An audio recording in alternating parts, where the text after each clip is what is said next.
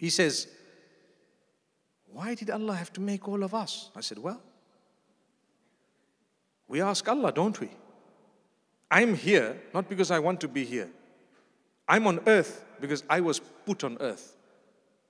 Every one of us here, not a single one of us wanted to be here. No. You were placed here. That's why I say man is so insignificant. He's in a place that he didn't even ask to be in. He has no control over it. Did you have control over coming on earth? No. It means you will not have control the next stage too.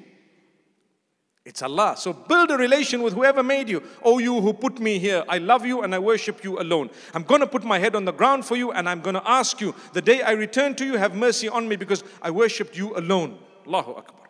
That's Islam. So if we are here without our own will, if Allah put us here, surely we need to behave in a way that we are conscious of the day we're going to go back. Everyone's going. Do you want to go? In the case of the bulk, it's no. Especially when Allah has created ease and so on. You know, it's something unique. Look, we came on earth. No one asked us if they could bring us here. They just brought us here. Okay? We came. Now when we're on earth, when you have problems, we want to go away. Where? Say, I want to die. Why? I've got too many problems. Have you heard people say that? I've heard a lot. They come to me and say, I don't want to live anymore. Why? Because I've got problems. I said, well, we came on earth to solve those problems. You don't have to die. Solve the problem. Well, I won't be able. You will. You will, by the help of Allah, solve all the problems by His will. You'll enjoy it. You'll be rewarded for it. I'm going to try and keep trying. That's Allah says, I sent you to test you. It's evidence that He's testing you. That's why we all have problems. But then there's another disaster. When your life is too much on the green side and it's very rosy and everything is growing and everything is blossoming, guess what happens then? Then you don't want to die. Because you know what? I'm enjoying. I have a yacht. I have a beautiful aircraft. I'm sitting with, mashallah, a lovely, luscious palace. I've got another holiday home in the Maldives. I've got another one somewhere else. And I've got, mashallah, I still need to go. The year passes. You say, but I was only there for 10 days. But the palace is, is collecting dust. I need to go a little bit longer. Imagine if the angel of death were to tell you, you've just got 2 years to go. You say, what? 2 years? Just 2 years? I've got 2 years. Can I tell you, the angel of death doesn't even give you notice. So what do? Allah says, enjoy. Definitely. If we've blessed you, enjoy it without forgetting us.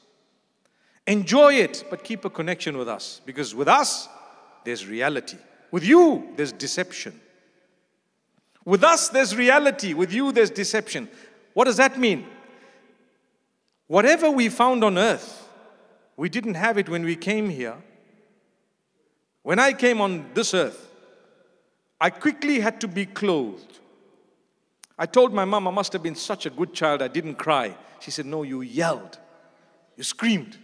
As you were born, that cry, And as soon as I'm born, they covered me with something. Because I came with nothing. Allah tells you, oh man, don't ever say you have nothing. Because even if you just have a piece of cloth, you have more than what you came with. Subhanallah. That's why, as an honor to man, he's sent back with more than he came with. The shroud. So no one can say, I came on earth, I've got nothing. You have. You might have less than others.